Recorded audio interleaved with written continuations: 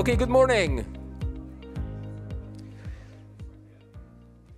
going to take this off. And thanks for being here bright and early to get our day started. We have an exciting second day of projects, but this is a very special moment. It's very nice when institutions celebrate people who do extraordinary work for the institution, and we're gathered this morning to do exactly that.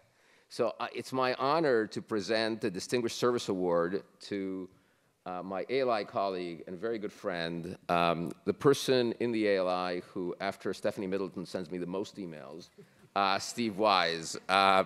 So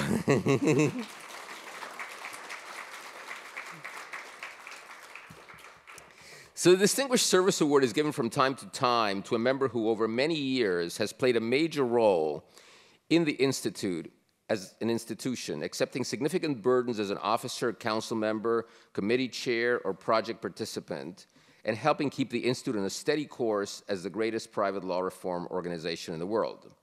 And some of the greatest names in the history of the ALI are included among the prior recipients.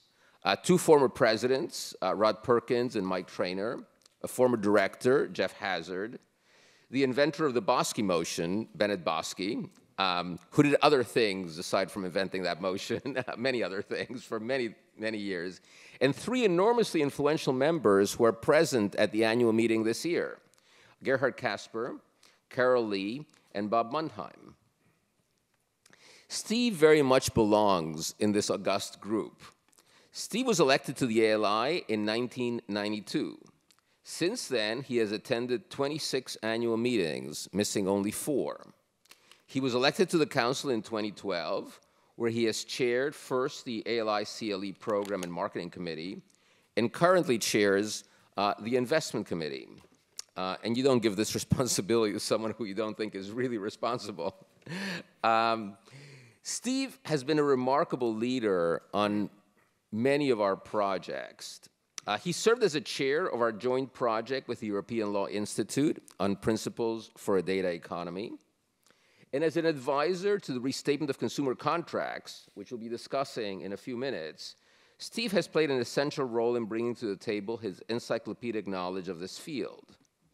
In my 8 years as director of the ALI, I have never seen any advisor play a more significant role on the substance of a project.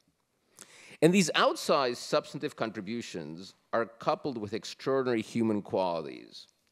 In writing about our joint project with the ALI, where Steve's counterpart as the ELI chair was Lord Thomas of Cumgid, might have mispronounced this Welsh place name, the former Lord Chief Justice of England and Wales, I suggested that we should think of Steve, his counterpart, as Lord Weise of Sherman Oaks. But now I think that a better title, and one more consistent with Steve's background, will be Steve Weise Mensch. So it is now, there's actually, believe it or not, there's an award that comes with the award. So it's my privilege to actually present this award to my friend Steve Weise. Well, thank you.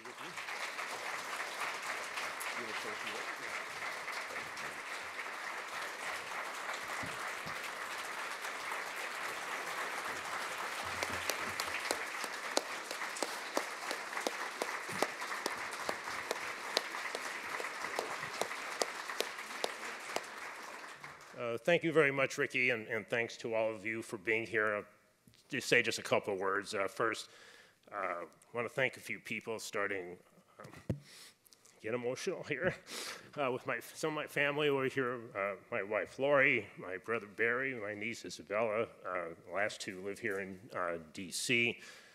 Other family members on the West Coast, where it's 5:15 in the morning, who promised me they'd get up and watch this a little bit, particularly my daughters, Julie and Karen, along with Lori, who put up with me all these years watching me look at the UCC or at restatements late at night and sort of humor me that I was sort of doing something.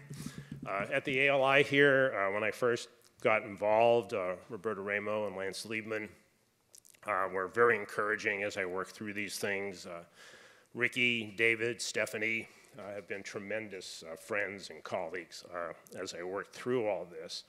I wanted to talk about one specific thing that I've found particularly fun, challenging, intellectually stimulating here at ALI, and that's what I think about as trying to think about subjects across topics here and there. And I think this started off a long time ago where in my 12th grade advanced placement European history class in the mid-60s, some of you may remember a book called The Structure of Scientific Revolutions by Thomas Kuhn, and it's been controversial about paradigm shifting, but the point I drew out of that book was to look at pieces of information and see if there are ways to connect them that give you insights about the information, so you don't just sort of go linearly, but you sort of work your way through to figure out how you're going to do that.